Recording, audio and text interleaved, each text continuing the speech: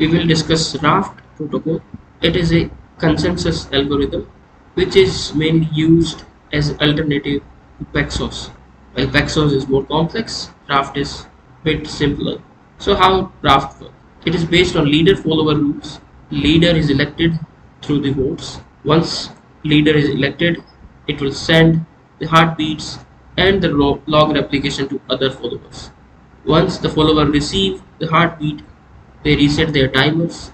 In case of failure of leader, timer expires on any of the followers.